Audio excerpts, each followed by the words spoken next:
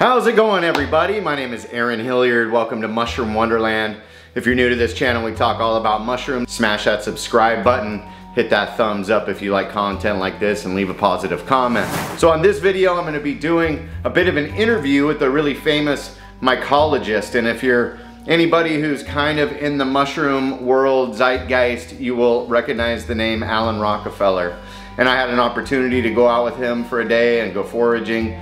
And so I asked him random questions on camera, questions that you probably have asked and that a lot of new people ask about mushrooms. He's basically self-taught and he works for a therapeutics company in Amsterdam. And he has learned how to sequence the DNA on these mushrooms to give them new names. He's really famous for his studies in the Psilocybe genus, so magic mushrooms. If you're into magic mushrooms at all, you've probably heard Alan Rockefeller's name. It was a really fun day and I really appreciate him letting me ask him all these questions so that we could get it out to you. So with no further ado, let's jump into this interview with Alan Rockefeller and see what we can learn about mushrooms from one of the world's top leading famous mycologists. Thanks for joining us here on Mushroom Wonderland.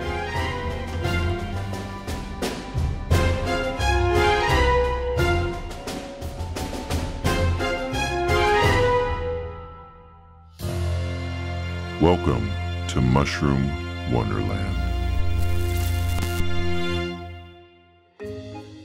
What got you into mushrooms?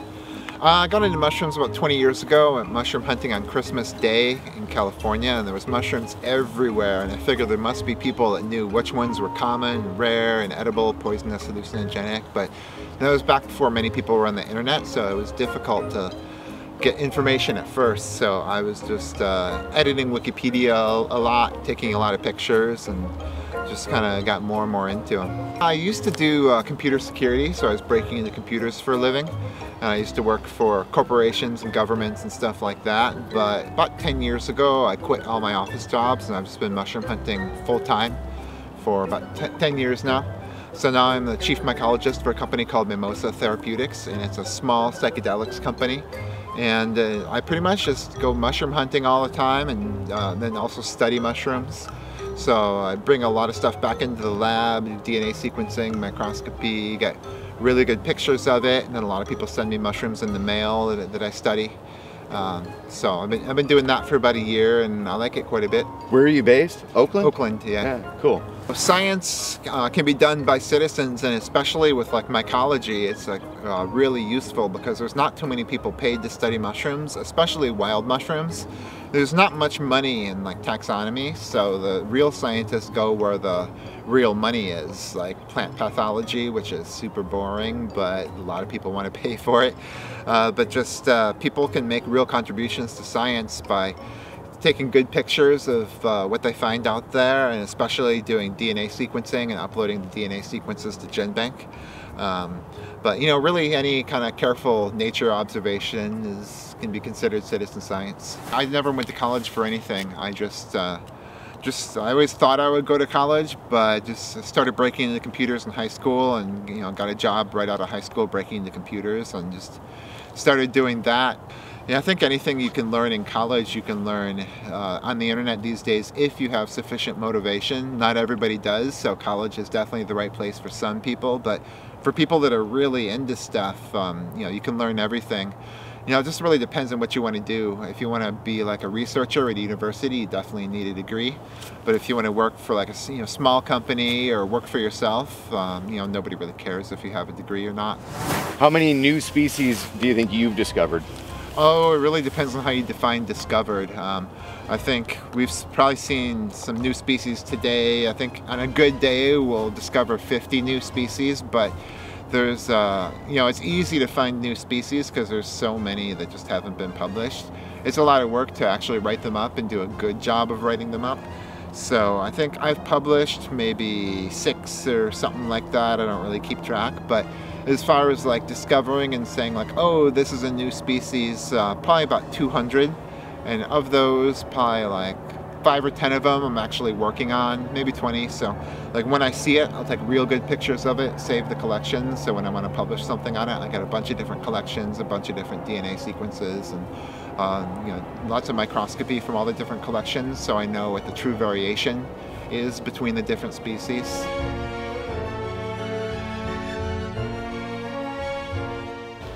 Cut or pluck? I think it's best to pluck them and then take those stem bases and then cut them off and plant them in new areas. That's going to be way better than anything else, but it doesn't really matter if you cut them or pluck them unless you're disturbing the mycelium a whole lot. What's the purpose of like doing microscopy work and DNA sequencing? Like what's the end game in that? Like, well, there's a lot of mushrooms that look the same, but they're actually different, and that can be due to convergent evolution. Like two mushrooms that are not closely related at all just happen to find that the same sort of ecological factors are impacting them, so they end up looking the same. So a microscope is really good for figuring that stuff out, because the things will look the same in person, but under the microscope they're super different. Or different mushrooms could look very similar because they are closely related. So if you want to see how different they are, DNA sequencing and microscopy is really useful.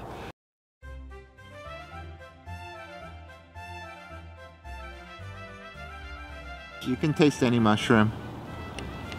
Death cap. You got to eat quite a bit. There's a guy that people said it was dangerous to taste death caps, nibble and spit, and so he tried eating a piece of death cap the size of his thumbnail. Nothing happened, so he did it the next day. Nothing happened. He probably gave himself permanent liver damage, but he never noticed anything, so the amount that you actually ingest just from tasting it is not going to do anything.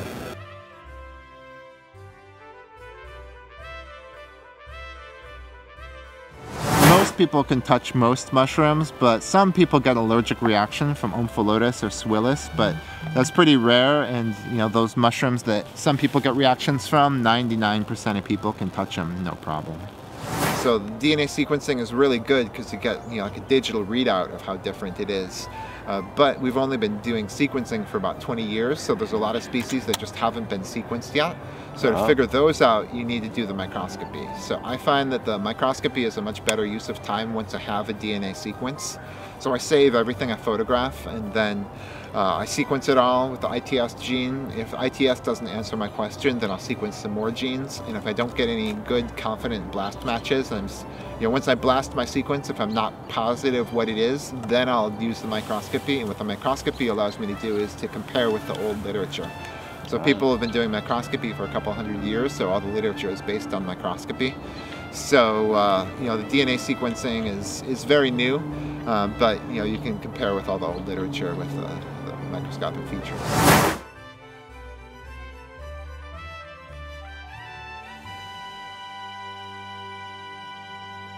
What do you think about the importance of bringing common names to America like they do over in Europe?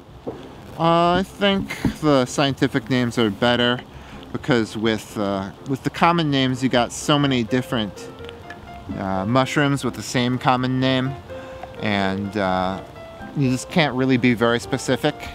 So if you really want to be specific and talk about a certain mushroom and kind of learn about it and learn all about its habitat, where it occurs and what it really is, you pretty much always use scientific names. Plus common names are different in every language. Like if people are speaking Chinese, I have no idea what they're talking about, but then they'll be like Pseudotsuga menziesii. I'm like, oh cool, they're talking about Douglas fir. So it's good because it's international. In every language there's different common names. Like in California we have 30 indigenous languages, and they all have their own common names for all the mushrooms. And there's 170 indigenous languages spoken in Mexico, and there's tons of common names there. And the common names kind of vary from town to town. So I always use scientific names just so I can be precise and people know what it is that I'm talking about. So Latin is the same no matter where you go in the world, huh? Well, they actually pronounce it differently. Scientific names are a mixture of Latin and Greek, but if you go to Mexico, they will say Psilocybe. In the United States, Psilocybe. In Italy, they'll speak it with whatever Italian pronunciation rules there are. Really the only pronunciation rule with scientific names is that you speak quickly and with confidence and pronounce all the syllables. So as long as you're not dropping syllables, people will know what you're talking about. Okay. There was a guy in my mushroom club, he seems to know quite a bit. He said that one thing about speaking scientific names or Latin is that they don't have silent vowels, so the E's are always hard. Like Psilocybe, for a long time I thought it was Psilocybe. Yeah, people say a lot of stuff like that, but I've also heard that if you pronounce the Latin the way a Latin teacher would, with like classical Latin pronunciation, then no one will really understand you. So I don't worry about pronunciation as much as most people. I just say it, and some people think it's wrong and other people think it's fine, but as long as they know what I'm talking about, I don't. And you're confident. Don't really care. Like I said Rusula for years and years, and then that's all these people in the mycological community say Russula, and it sounds boring to me. Well, but the world expert in Rusula says Russula, which is ridiculous, and I'll never say that, but it's probably correct in some sense of the word. Do you say fungi or fungi? Both. Both, okay. This has been super interesting, so I hope you got some value out of this video, and hit subscribe and join a mycological society near you to learn more about these mushrooms. So, thanks. Peace. Thanks for having me on. Yeah, totally. So hopefully that answered some questions for you. Not every day you get a chance to ask these kind of newbie questions to a famous mycologist. So thanks for joining us here on Mushroom Wonderland, and make sure to hit that notification bell so you can see when the next video comes out. There's constantly new content coming out, so if you've got a bizarre interest in mushrooms, you've found your home here at Mushroom Wonderland. So we'll see you all in the next episode. Thanks a lot, and much love.